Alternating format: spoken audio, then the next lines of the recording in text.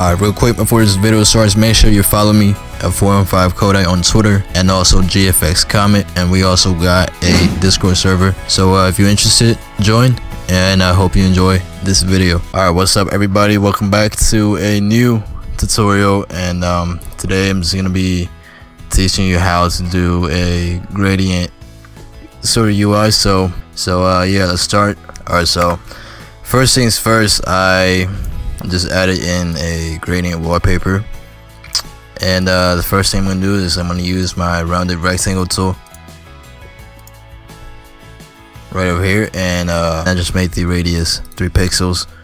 I'm gonna make a new layer, so just hit this button. It's the second one from the right side, and now I'm just gonna click and drag. Actually, I'm gonna change this to 5. Actually, I'm gonna change this to about 10. I'm just gonna drag out just like that. Go back to your move tool. Now you want to hit Control A. This is going to make a selection around your canvas. Now you can just hit these 2 buttons and it's going to align it in the center of the selection. Now you just want to hit Control D. That deselects any selection. Alright, so now I'm gonna change the color of this one to 23272A. I'm just gonna hit OK. I'm gonna hit Control J to make a copy, Control T to bring up the free transform, and now I'm just gonna drag this to make kind of a and I'm gonna change the color of this to a darker shade, 201E23. I'm just gonna hit OK, and now I'm gonna use my text tool, and I'm just gonna type out the player name. That's my username, so I'm just gonna put it right here. And now what I'm gonna do is I'm going to change this one back to bold.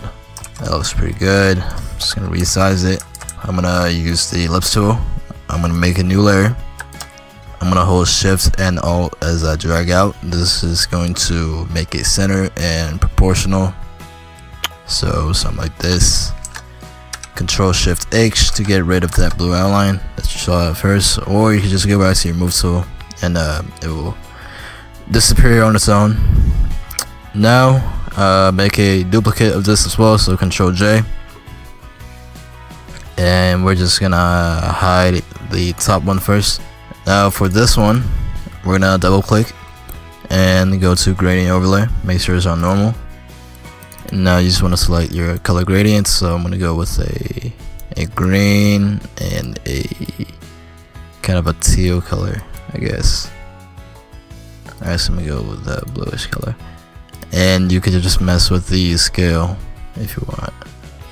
There we go. Alright, and just adjust the angle as you like it. Alright, now I'm just gonna re-enable this one. I'm gonna hit Control T, hold Shift and Alt as I drag, and just make this one smaller, something like that. And I'm gonna take this, I'm going to Control J to make a copy.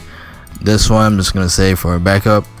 So now I'm gonna take this one, I'm gonna right click and go to rasterize layer. Now I'm just gonna drag my ruler to the middle, and I could just use my pencil, make a shape, hold Control, click on this, and go to the circle and hit delete, and this will cut it out just like that. And now I'm just gonna put a percentage, so like maybe 75%, and we could put level 5, change this from bold to regular, so make it a little bit darker, and just put it right over here. And right here you can put the numbers, so 100. So there we go. Actually, I'm gonna make this just a little bit brighter, and just make this one a bit darker as well. I'm just gonna resize it. Alright, so now you could just use this and make some bars. There we go. Just go ahead and make 2 actually, and duplicate this, double click, go to gradient overlay, adjust the angle, So I'm gonna go ahead and choose a red color. There we go. I feel like this bar is too bold, so I'm just gonna slim it down. I'm just gonna copy it, and for this one, and what you could do is you could actually just right click, rasterize layer style, and if you hit Control U, you could bring up the hue saturation, and you could just change the color this way instead of having to go into the gradient. I actually don't know what to do for this color. Let's go with the purple. It doesn't matter. I'm gonna take these. I'm gonna take this over here, and just give me a second and delete the colors. I'm gonna drag this back, and I'm going to resize this. So right over here, I'm gonna take everything here and just put it there, and I'm just gonna resize this. Just group everything up, so just click on the top layer, hold shift, click on the bottom, hit Control G, and we can just move it right here.